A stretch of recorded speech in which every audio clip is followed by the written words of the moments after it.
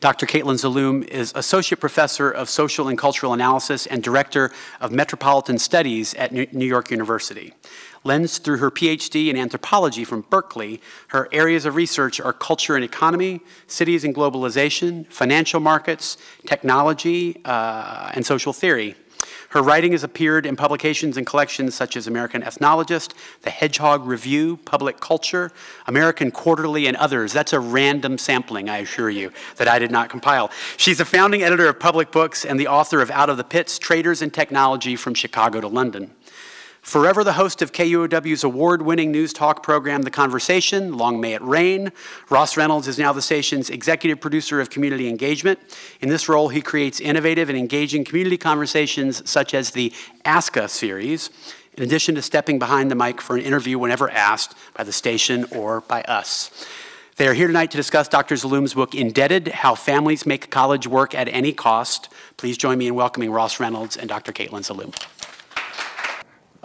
Just to kind of level set here, how many of you are paying off student loans or are parents paying off student loans, either or? Or looking forward soon. Or looking forward to that soon, okay. All right, we're calibrating. Caitlin's book, as where I mentioned, Indebted, How Families Make College Work at Any Cost. And you look at this by interviewing families that are going through the crisis of having to pay for the high-priced college education, but beyond an academic exercise, what's your personal interest in this topic? Yeah. Well, my personal interest in the topic and my academic interest are actually very, very close. I was sitting in my office one day when a student knocked on my door. And of course, I teach at NYU, which is one of the most expensive colleges in the country. But I still did not expect her to enter my office in tears just 2 weeks before her graduation.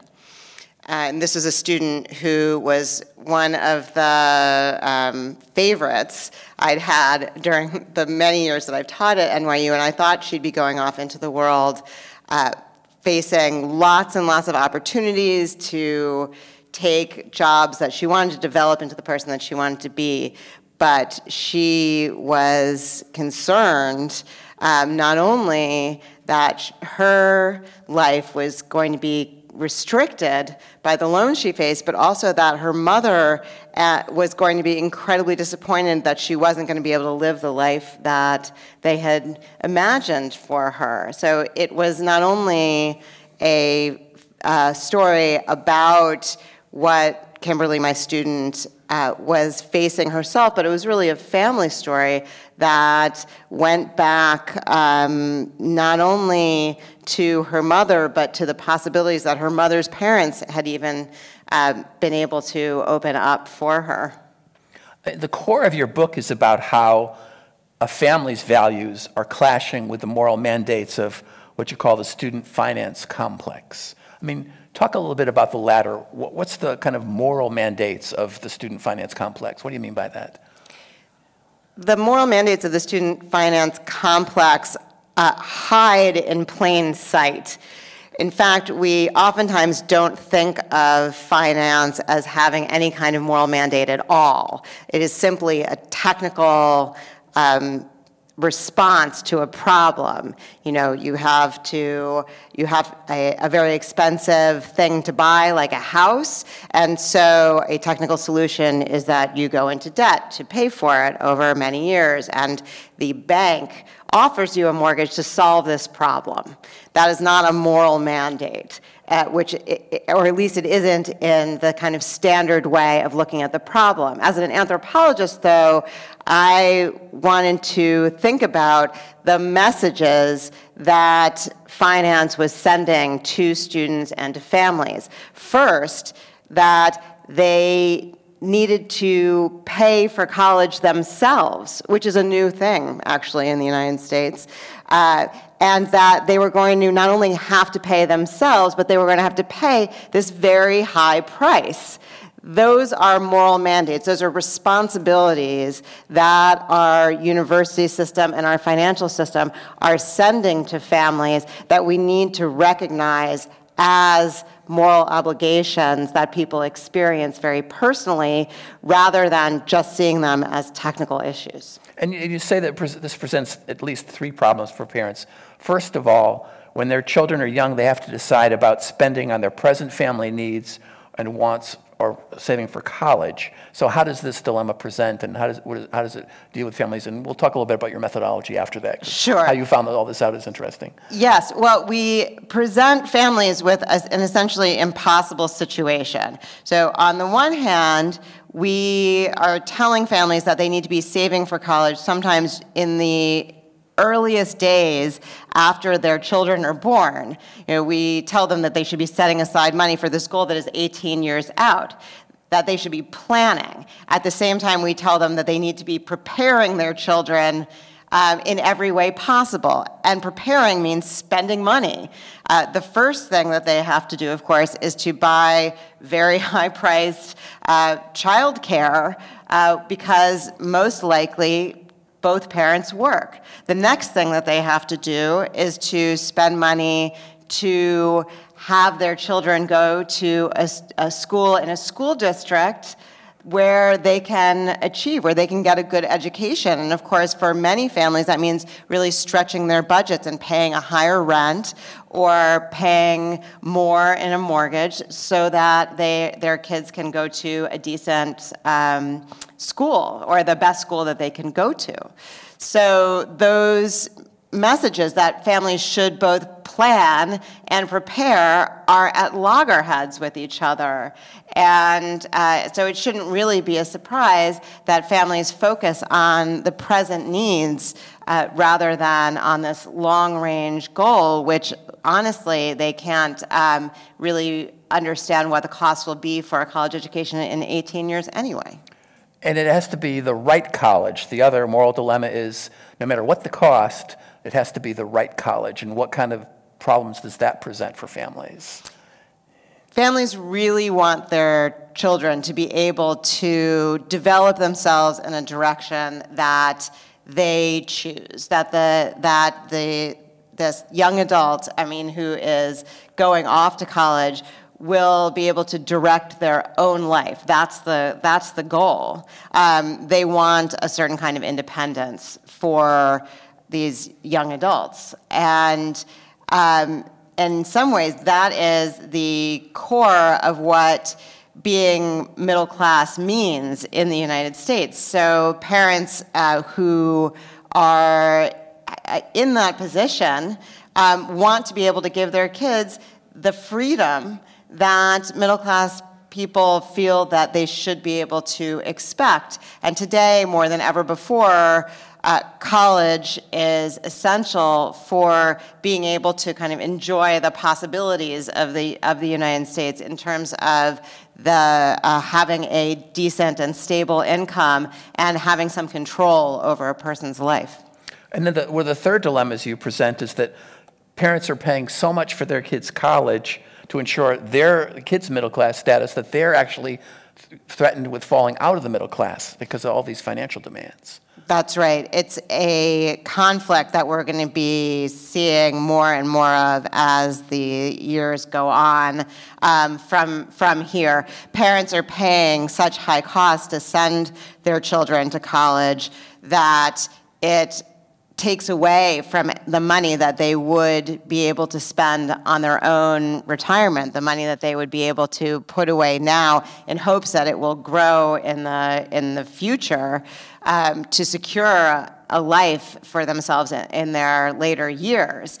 Of course, they don't also want to talk to their children about that compromise because they don't want their children to feel burdened by the compromises that the financial compromises that they are making as parents. They feel that it's their duty to make those compromises. You focus on middle class parents. First of all, define middle class, and then why did you look at that particular set? Yes. So I define middle class in a different way than the usual way because I'm very focused on college and on what the kind of rise of finance into higher education has done to our lives in the United States, I wanted to pick a definition that was appropriate to that situation. So I define middle class as being too wealthy or having too much income to qualify for major federal higher education grants, and not having enough money to pay for college in cash. That is the swath, the very broad swath of Americans that I'm talking about.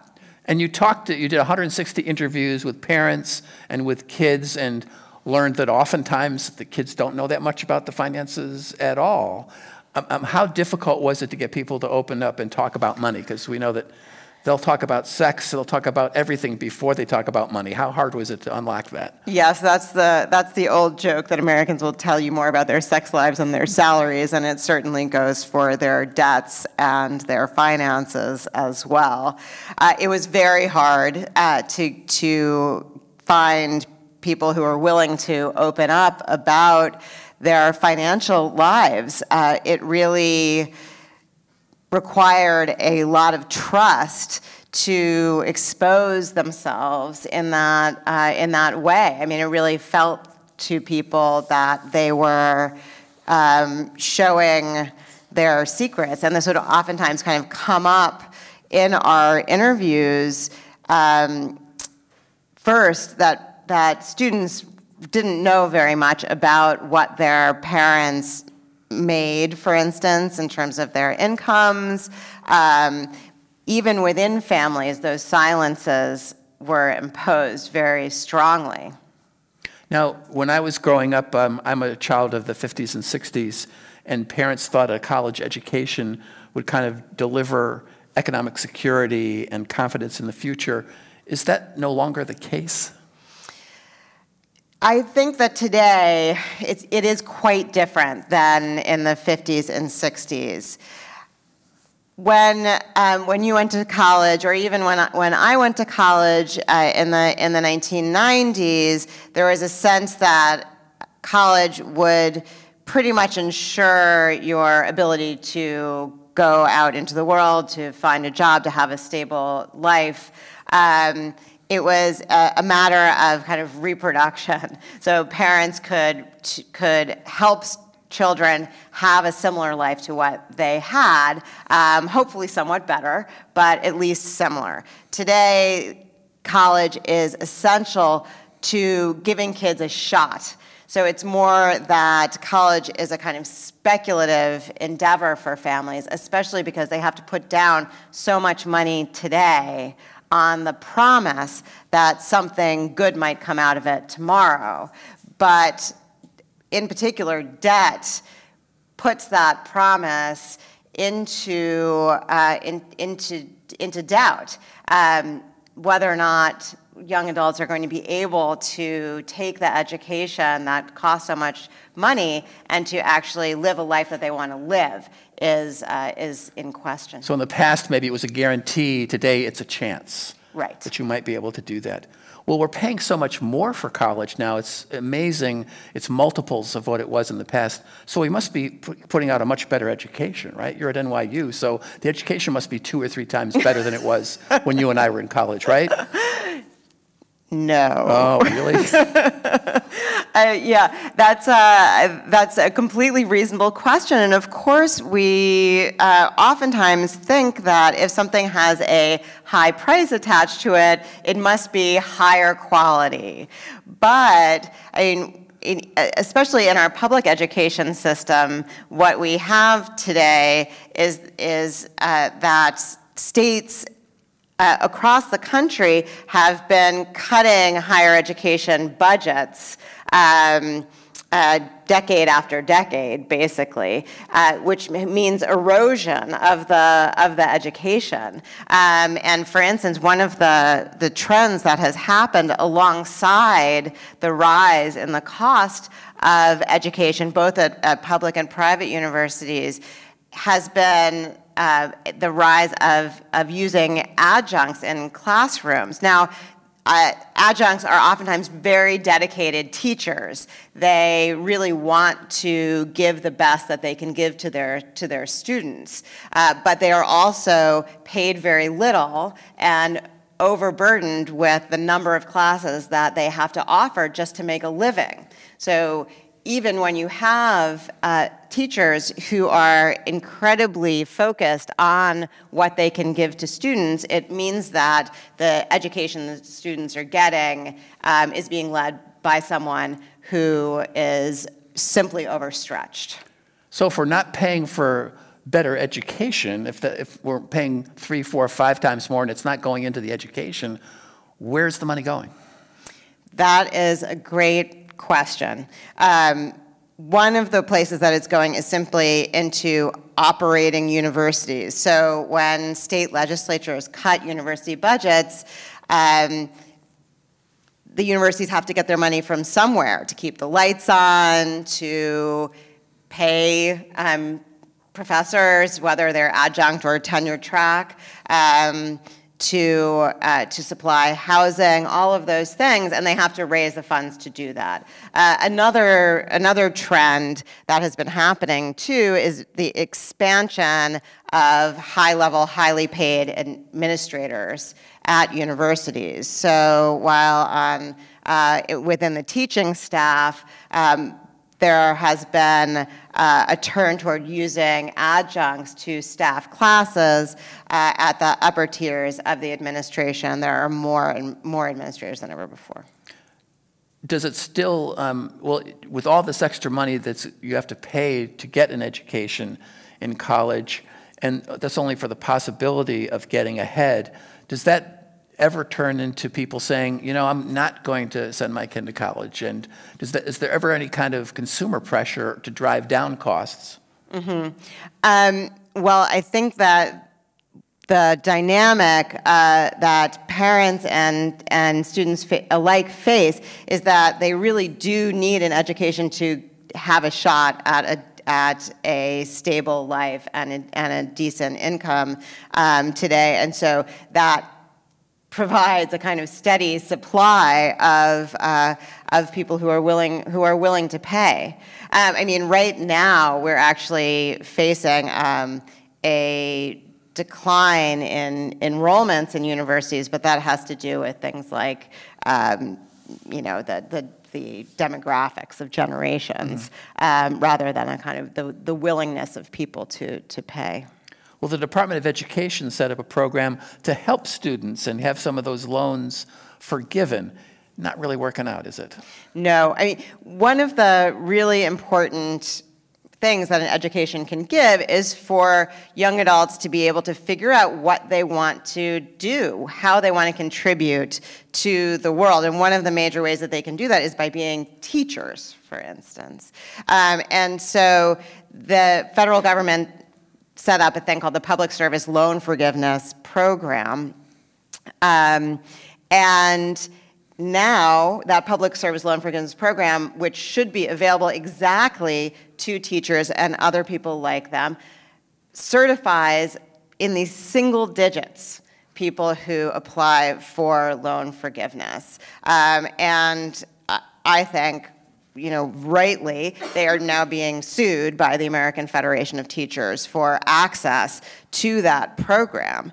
But I think that what it should alert us to is that there is a much bigger, more fundamental problem with the cost of higher education. Teachers should not be in the position of needing to sue the federal government to have their contribution to us all recognized. In fact, teachers should be able to, or young adults who want to be teachers should be able to go into college knowing that they will be able to do that and to make their lives work out on the other side. Many universities, including my employer, the University of Washington, tout programs that will pay the tuition of low-income students. Do you think these programs prevent price from being a barrier to kids coming from impoverished families to get into college and to get on that ladder? Is that working that way? Yeah. Well, so in general, there is a problem of having low-income students not apply to places like the University of Washington or, say, the University of Michigan. The flagship schools, there aren't enough low-income applicants. And one of the factors that I think we don't think about enough is the way that a high sticker price for a college education is a signal to children and to families as they are looking forward to the college years. So it must be good because it costs so much. Well, it must be good because it costs so much. I mean, so for instance, the sticker price for NYU this year, what it costs all in, if you pay the full load, is $76,000 a year. Wow. So it must be good because you pay so much, but also maybe not for you if you can't pay it. So I think that it's really important to think about what prices signal to aspiring students. I think we really need to take that into account. And for instance, I have in my family my stepfather who grew up as a poor kid in the Bronx, but who had City College, which was, then known as the Harvard of the poor, to aspire to. He had, parents who were not themselves educated and who were not particularly supportive, but he knew that it was there free for him if he could succeed in school. And that was essential. And today, I don't think that he would look certainly at NYU and the $76,000 and think, oh yeah, that's going to be there for me when I need it. So I think we need to think about the messages that we're sending to both low-income and middle-class students who want to attend college but who might not think that those colleges are really there for their benefit. I mean, I've seen the argument that elite schools, notwithstanding their funding for low-income students, are actually aggravating the gap between the rich and the poor, that most of those students come from parents with high incomes. So it's not really leveling at all. It's actually increasing the divergence we have between rich and poor. Do you see that to be the case? Yes. So the statistics show that the very elite schools have more very wealthy students or students from very wealthy families than other schools. So if you happen to be low income and happen to have someone who has encouraged you to apply and you get into Princeton, you will be better off. But that is a very small number of people. I think we need to be focusing on our public colleges and universities and strengthening those systems so that the families in all of our states know that they have a really good place to go, and that it isn't only going to be Princeton that will give them opportunities. Well, let's talk about some ideas for solutions. There's an estimated $1.5 trillion in student loan debt. Some think there to be a huge economic benefit just by forgiving all that debt. Is that a solution?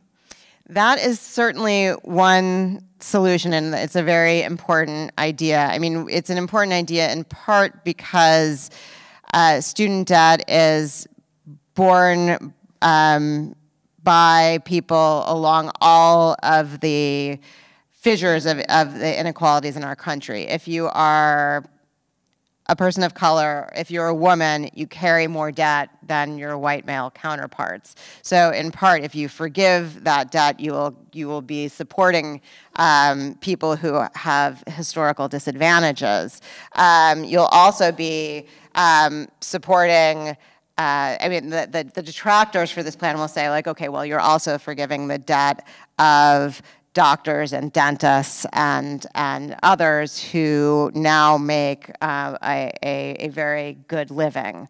But I personally think that if we support the people who are going on to be doctors and dentists and others who would make a good living, we are creating a kind of supply for the rest of us. We all need general practitioners. We all need dentists. That is an essential part of what education is for, not only to benefit a kind of private people, but actually to help all the people in our communities that give us what we need. As we're speaking, the Democratic presidential candidates are debating, and before we started, you were looking at your phone to figure out if they were going to be talking about student debt. What proposals do you see out there from the Democratic candidates, and how do you evaluate those proposals? Yeah, well, so debt forgiveness is certainly one of them from Bernie Sanders and Elizabeth Warren. I think that debt forgiveness is an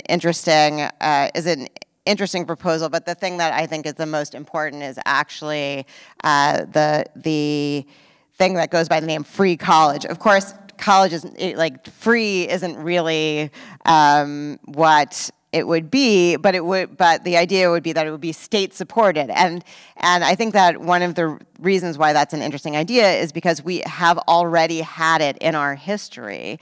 You don't have to go back all of that far to a time when public higher education was free or so low cost that it essentially amounted to like a nice dinner for your family. I mean, I went to UC Berkeley for my graduate studies, and even into the 1980s, Berkeley was so low cost that people didn't even really think about it, and that was true for the entire University of California system. Today, that is no longer true, and it's quite a different thing to begin your life as a young person free of debt than it is to start life as a young person with tens of thousands of dollars, in fact, an average of $30,000 in loans. So I think that getting back to free or very low-cost college is essential. I guess, but someone pays, right?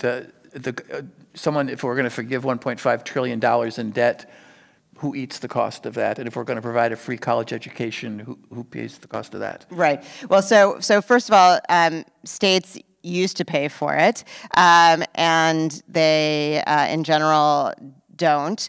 Actually, the Washington State has increased its contribution to higher education recently, which is a good move, but that is not true across the country at all. And in fact, there have been major cuts even just since 2008. So when I say that someone has to pay, it should be the state. And one of the things that I think is really remarkable about this debate is that we talk about redistribution in higher education. That rich people should pay more, poor people should pay less, middle class people should pay somewhere in the middle. That's essentially an argument about redistribution. It is remarkable to me that we talk about that in higher education, but we don't talk about it as freely in our taxation system, which is where conversations about redistribution belong. Higher education should be for educating people. Taxes are for redistribution. It's a very funny marker of the moment that we're in, that education is the place where we can talk about who should pay what. But if we had a taxation system that actually worked the way that it is supposed to work, then states could pay for higher education, and we wouldn't be having this particular debate. And what would that taxation system look like? Well, I mean, it would mean that rich people paid more in taxes. I mean, it becomes a calculation right now. I mean, you said it used to be a guarantee of a middle-class chance in life, and now a college education is a chance at a middle class. So how are students or parents who are entering into these enormous debts calculate that? How are they to calculate the return on investment? I mean, it is in a way an investment, and we could talk about other reasons for higher education, but in one sense, in a purely economic sense, they're putting out this much money in the hope that they'll get this much back. How do you make that calculation? Yeah, well, the idea that people are supposed to make a calculation like that, I think is an issue in itself. I mean, that's part of the moral mandate that we were talking about. That in fact, we're supposed to approach education as a question of return on investment. So, you know, the imagination of that is that you're supposed to figure out what you want to be, to find some average salary, to then back out the cost of the education that you're going to get, and somehow come up with a balanced notion of how much you should pay. But first of all, that assumes that yourself at 18 is going to know what you want to do, highly unlikely, that you will be able to predict what your salary is going to be, spurious, and that even before college, that you're going to even know the exact sums that you're going to have to pay, which actually change between year 1 and year 4 for students today more often than not. So all of this really throws that idea of calculation out of whack. But there is a real strong kind of moral position that policymakers take that people should do that. That is how they should think about their education, when in fact it doesn't even really make mathematical sense unless you're taking averages, which is what policymakers do, but not what regular people do. So it's become much more of an economic calculation, but what should higher education be for? Well, I think higher education should be for young adults figuring out what they're interested in and how they want to contribute. And that takes all kinds of forms. It takes choosing classes and having an experimental approach to their educations, because they don't know what they want to do when they're 18, nor should they. And what college should be for is creating an opportunity to explore that universe, both in terms of subjects and also socially. You know, education should be for creating an environment where young people can come together to kind of figure out where they're going to take us. And they're not going to be able to do that if what we're giving them is this kind of limited calculation of, well, you know, it's really just about your job on the way out. Private for-profit schools are kind of coming in on this value calculation, saying we can offer you the same thing for less and we'll get you into a nice high-paying job. How does that figure into this discussion of what higher education should be? Yeah, well, the for-profit actors are or the for-profit colleges are the absolutely worst actors in this whole sector. They take money from students, they deliver a very dubious quality of education, and more often than should be possible, students do not actually graduate with a degree, which means that they are saddled with debt that they cannot then pay off. So for-profit colleges are a very unfortunate feature of the higher education landscape. Is anyone onto that yet? I mean, you say they're taking the students' money, but actually the students are borrowing the money to pay these schools. Yes, well, right. So they are taking federal dollars that flow through the students into the coffers of the for-profit universities and then onto the pockets of their investors.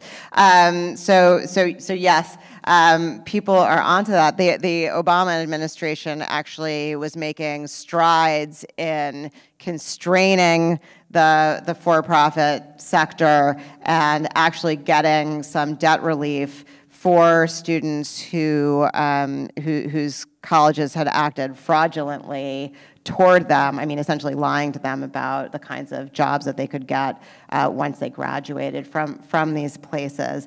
You know, that has been, let's just say, contentious in the current Department of Education. I was going to say, what about the last 3 years? Is that effort to try to bring the for-profit schools that might be just taking this loan money and not really giving a good education, is the effort to try to straighten that out still happening, or has it been discontinued under the current administration? Oh, well, Betsy DeVos is a proponent of the for-profit colleges. She has brought in people from the for-profit colleges into the Department of Education, and so it's not only been suspended but reversed. It's a very strained and really terrible situation. Most people aspire to have their children go to a college, a four-year college of some kind, but I wonder if one of the distortion of our values isn't that sometimes parents look down on the fact that there are a lot of jobs that don't require a four-year college. There are jobs in the trades. There are jobs where you actually build things with your hands rather than just think of things in your mind that can be incredibly satisfying for people.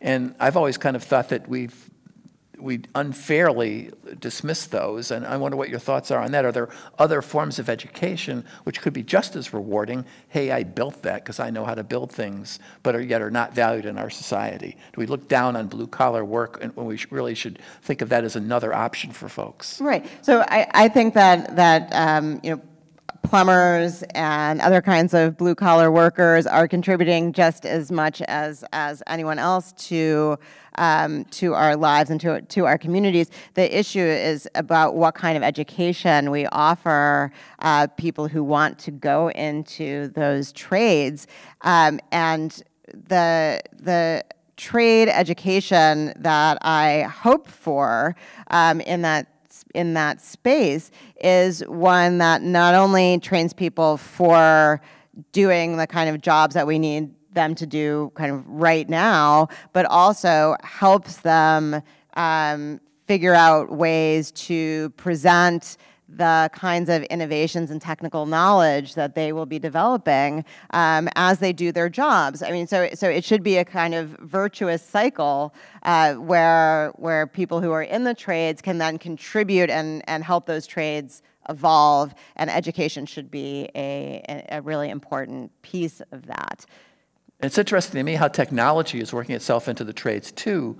I was at some small manufacturing plants in South Seattle, and you walk in and there's a giant machine and it bends pieces of metal, and there's a computer right next to it. They have to know how to use that computer to make that machine do that simple mechanical tasks. So and the employers that I spoke to said, we can't find people here because the high schools here are not graduating people qualified to do what we need them to be able to do. We have to go to the Midwest where there are better trade schools to get qualified people here, which struck me as that's a shame. Yeah, well, certainly. I mean, I wonder. I think that one situation that points to is that employers really need to be investing in their people and training them. I mean, part of the shift in higher education has been to ask workers to take on the burden of their own training. That's what going into the Midwest to search for people is really about. It's not that they can't find people, it's that they can't find people who've already borne the cost of their own training. So perhaps those companies should be training the people that are here. I want to go to questions in a moment, but we're portraying kind of a bleak picture here of higher education that's becoming less affordable, parents going deeply into debt to pay for it, an education in the department that doesn't seem to be paying enough attention to some of these issues. Do you see any bright spots on the horizon? You spoke to these 160 parents and children. Do you see some light at the end of the tunnel? Well, I think that the light at the end of the tunnel is that parents and students alike are incredibly committed to this very fundamental piece of our lives. I mean, education is not only for getting jobs, it is also for expanding our horizons. It's for honestly reinventing our democracy. That was one of the original ideas of John Dewey from the beginning of the 20th century, and it remains true today. We want people to be able to not only do what they can do for themselves, but also what they can do for all of us. And parents and students alike who I spoke with really believed in that vision. I mean, they might not put it exactly that way, but that was the direction. So the issue to me is that we have to, in fact, kind of take the fetters off. And there is some movement in that direction at the state level. For instance, in New Mexico, now the governor has proposed making college free for all citizens of New Mexico. In New York State, we have something called the Excelsior program, which is supposed to make college tuition free for families that make $125,000 or less. The program is a bit of a disaster, but it's at least a step in the right direction. And there are other programs like this around the country. The issue today is to really kind of keep that momentum going. And I think that young people really recognize what is happening. I mean, not only do they feel it personally, but they understand the politics of it. And so I think that the bright spot on the horizon is that people who are now in their 20s and 30s are going to help us change things. Would you give me your name, sir, and tell us what your question is? Mason Blatcher. I am, in fairness, a fundraising consultant in higher education. I worked at a little place across the bay in Palo Alto for many years as director of major gifts. I do this for a number of smaller colleges, which I think deserves some recognition in this conversation. Smaller private colleges are major contributors to higher education of first-generation historically black, Hispanic serving institutions. While you look at a high sticker price of NYU, the fact is the discounting that takes place, thanks to funded scholarships as well as unfunded discounts, are putting students through school. The thing that we'd agree on is the average student debt of I'd say $32,000, which was the last and most recent price of a Volkswagen Beetle.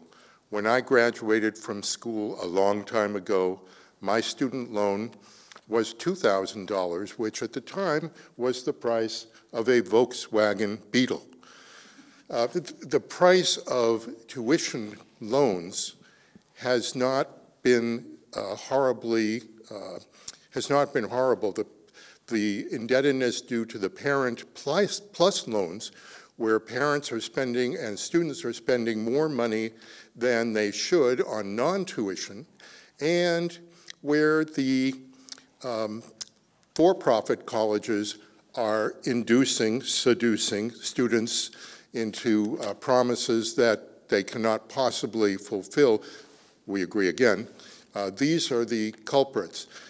I work with many smaller colleges who charge $25,000 tuition, but even $30,000, $32,000, but the average tuition cost per student is $13,000 because the schools are discounting. If, as you suggest, public colleges ought to be free, which would cost the taxpayers a lot of money, you'll destroy those private colleges utterly.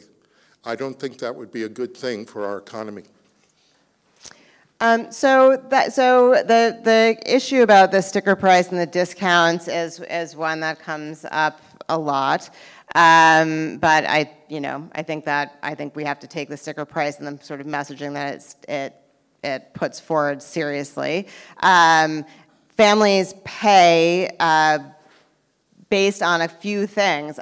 First, how they are measured on the free application for federal student aid. That is the first kind of measurement. This is a kind of measurement that actually families don't believe takes into account their financial responsibilities, and a close look at something like the FAFSA form, which is the doorway to aid, both federal and often school-based, is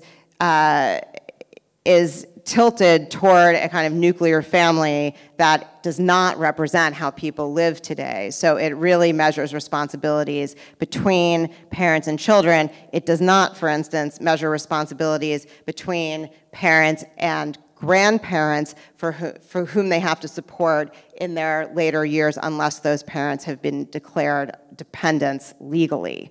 So the question of how much parents pay, whether they can quote unquote afford it or not, is based on measurements that are out of whack with how people live. Now, if we want to talk about kind of smaller private colleges, yes, if we made public colleges free, smaller private colleges would probably be a less attractive option.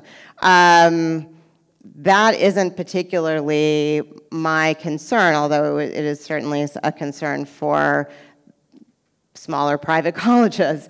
But I think that we need to be thinking about the larger, the kind of larger canvas rather than about specific sectors. You seem to be saying the concerns of smaller private colleges, and there are many, they're supposedly an endangered species, are somewhat parochial interests when it comes to the large, big picture here? Well, yes. Okay. That's what I would say. Other questions? Yes, what's your name and what's your question? Hi, my name is Isha, and just to put it out there, I'm actually a graduate and employee of NYU.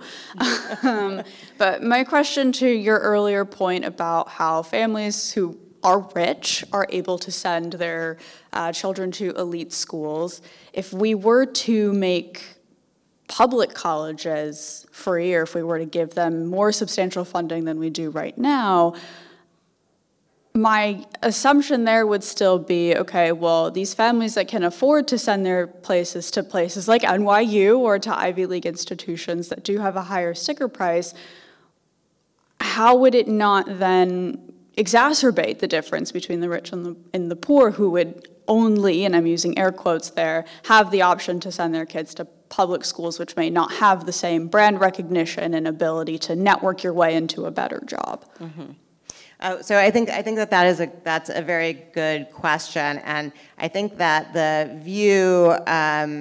So the conversation is oftentimes based on a view from kind of particular areas in the country, and certainly the view from the East Coast focuses a lot on the private universities. The view from California is different.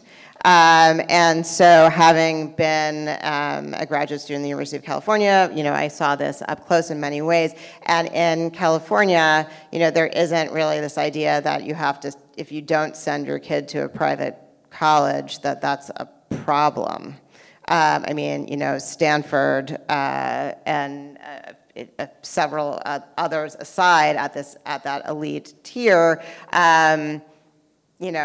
that does not take away from UC Berkeley, UCLA, UC San Diego, and the many other schools in the UC and also even in the Cal State system. So I don't think that they necessarily have to break down along those lines. We have another question. What's your name and what's your question? Scott Lawrence. So this is an interesting discussion. I came here on purpose because I'm pretty alarmed at the amount of student debt nationwide. I don't see an end to this. My nephew graduated law school, I think about 5 years now, and he was put on this program for government reimbursement. Mm-hmm. He's gone into public, he's a public defender, so I'm hopeful for him. It's $100,000 or so, I think he's in debt. But aside from that, I went to UC Santa Barbara at $50 a quarter when it started. I graduated, it was $250. Well, so now I'm, luckily a resident of Washington and Seattle for a long time, and I've watched UW grow and grow and grow. And I'm amazed at the campus because the buildings and the construction is just top of the line. I mean, very expensive buildings, very expensive everything. And as an alum, I'm tagged every year to make a contribution back to my school, which I do. But I earmark my funds for the students. And it seems to me that a lot of major donors, and they keep growing every year, are contributing hundreds and maybe in the billions of dollars back to these high-end schools, of which I would say UW is. And I don't see the money going to students. I don't see it going to, lower this horrible debt that we're seeing. Instead, I think it's going into these really fancy, huge, ever-increasing, high-rise capital construction projects. And I would like to see that changed. I think that's a source of major funding that comes from people with means right from the get-go. We don't have to redistribute through taxes. We don't have to ask colleges to redo their budgets and kind of rearrange it that way. We've got a huge funding source, and it's ever-increasing. But it's not being spent in a way that really contributes to the public good.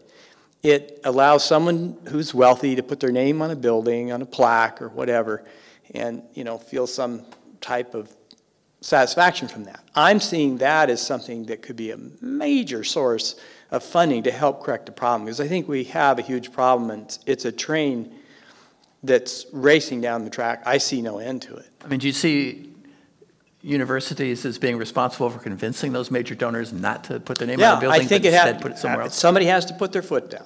And at some point, the boards, however the structure of the universities are, we have to say, look, we need to convince our donors that, our money would be better spent with our student populations, with helping our country go forward. I mean, this is just going to get a lot worse. That's why you're here and you wrote the book. I really see that. And, so I'm glad you're raising the issue. But I think it really that part needs to be addressed. And I think that needs to take some real political clout and a change in the culture to do it.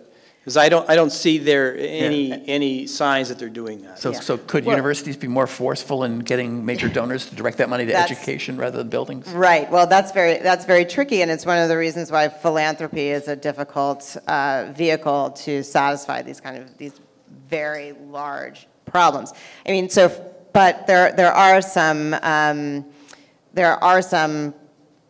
good movements in this direction. I mean, for instance, UCLA just received a $10 million gift targeted to supporting tuition for middle-class students. That was a major gift, but $10 million doesn't do anything in the UC system apart from the specific students that it will help. The purpose of gifts like that, I believe, should be to signal that there is a real issue that is systemic, not that $10 million is enough. I mean, and that's a big gift. And we also saw that kind of gift with the Morehouse students at graduation in spring of 2019 with a donor who came in and wiped out the debt of the graduating class. That was wonderful. It's an amazing gift for those young men.